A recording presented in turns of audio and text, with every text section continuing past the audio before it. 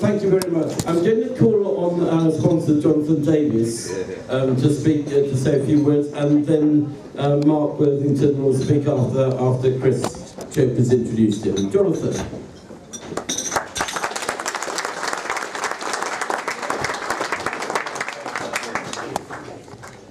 Hello. Hello?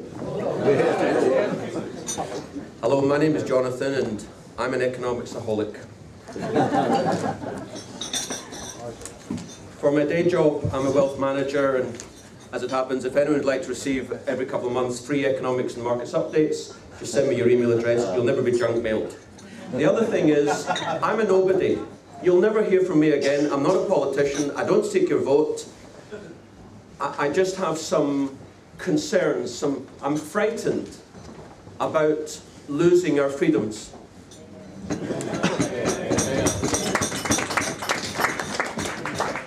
It remains a mystery to me that free market capitalists argue strongly that it's right that we should have artificial interest rates. Currently they're extremely low, but they're artificial.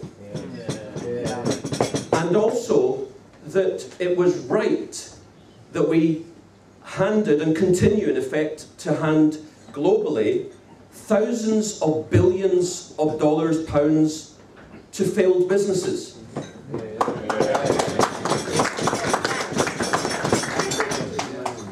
Now, whatever the economics case for it, although I don't buy the one that they say, it's not free market capitalism.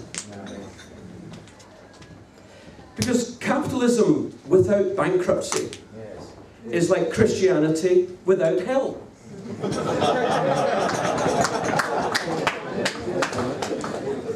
Now, you are a relatively very well-informed bunch of people, and yet I wonder how many of you are aware of the Great Depression in the United States in 1920 to 21.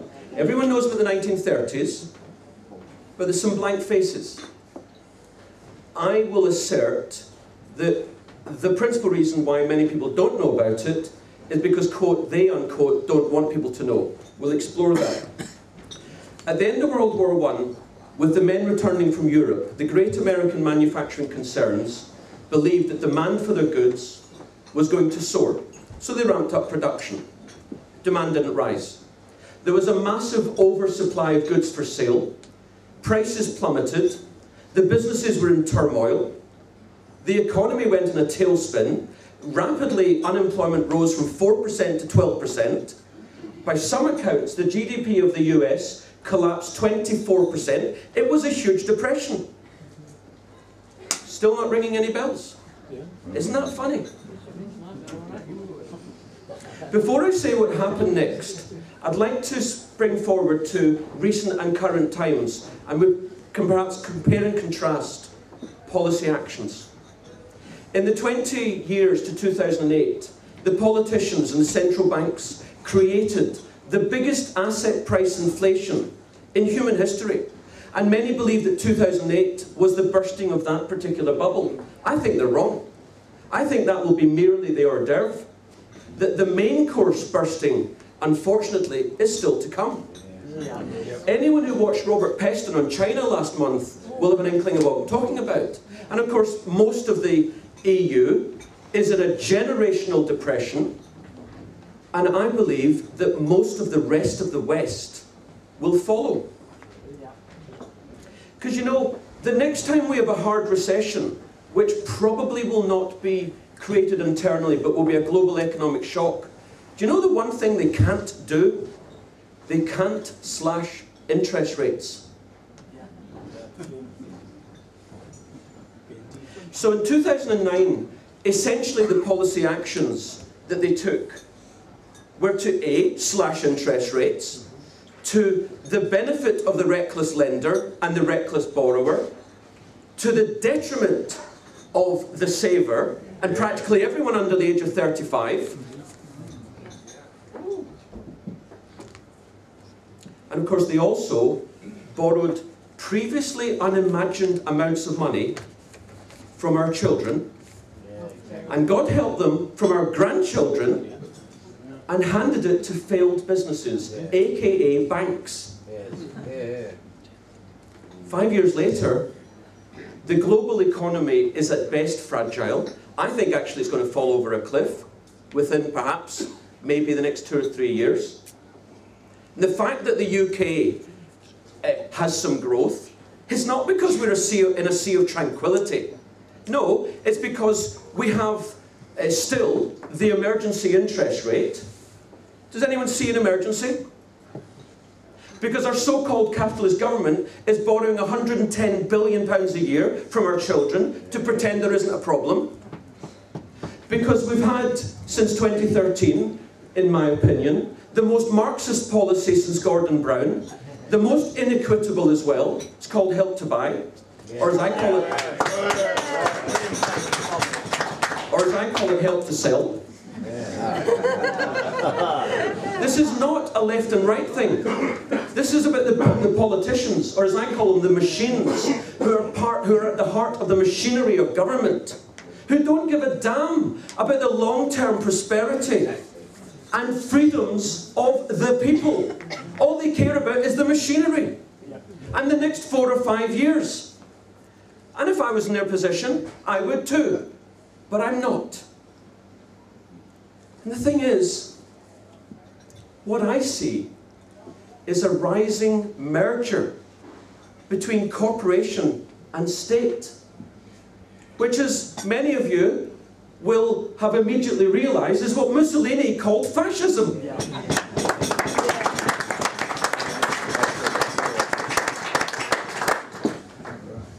And we all know what will happen to our freedoms under those conditions. So let's go back to 1920. The economy was in turmoil. Woodrow Wilson was in the last year of his presidency, and he suffered 2 debilitating strokes. So he stopped bleeding. His wife, in fact, took over, but she didn't make any big decisions. So they didn't intervene. The incoming president, Warren G. Harding, of whom millions have since said, who? Was a capitalist and a free marketer. And he had Herbert Hoover, his commerce secretary, who of course became president going into the 1930s, in his ear saying, we have to stimulate, we have to help, we have to invest. We're in the Reagan room. What did Ronnie Reagan say? I'm from the government, and the 4 most dangerous words in the English language, I'm here to help. You might just want to, if you're interested, go and read Harding's inauguration speech. It's a sight to behold, the likes of which we haven't seen since, and unfortunately, we're never going to see again. His response to Hoover was effectively yada yada, and promptly slashed government spending. He balanced the budget.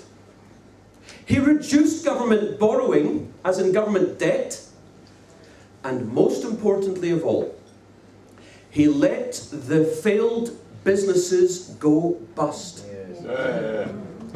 They made their bed, they lie in it, instead of borrowing from the next generation. Ladies and gentlemen, within 18 months, the US was back to full employment, and then they had the roaring 20s.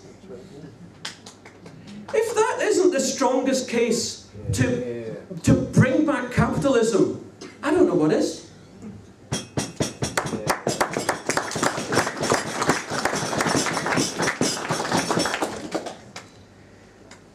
You know, it occurs to me, if the music industry didn't have free market capitalism, we might never have heard of Elvis Presley, Chuck Berry, Little Richard, the Beatles, the Doors, the Clash, John Peel, Michael Jackson, One Direction. Okay, capitalism isn't perfect. We'd all be listening to Mantovani, the Andrews Sisters and Sinatra for the next 75 years. Although, looking around the room, I suspect there's a couple of people for whom Mantovani was the height of your teenage rebellion. Now, I have witnesses that I said this before Lord Tebbit earlier today, but I'm not a gardener, but if you want your garden to bloom, you need to let the flowers grow and develop. and prune back the weeds, not help them, which is what is going on. These machines in government, I think they're so inept, or couldn't care. I think they're so inept, they couldn't even manage a grocer's shop.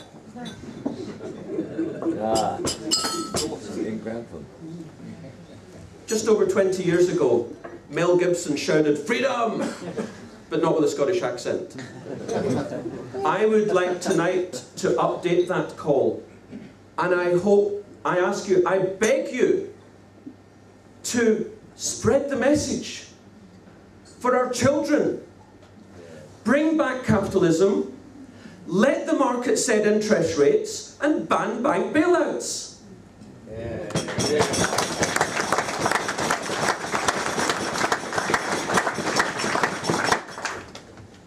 Simon, congratulations to you and your team for an amazing weekend.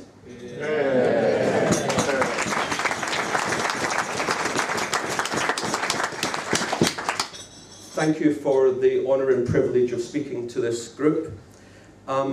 Ladies and gentlemen, thank you for listening. Have a superb evening. Thank you.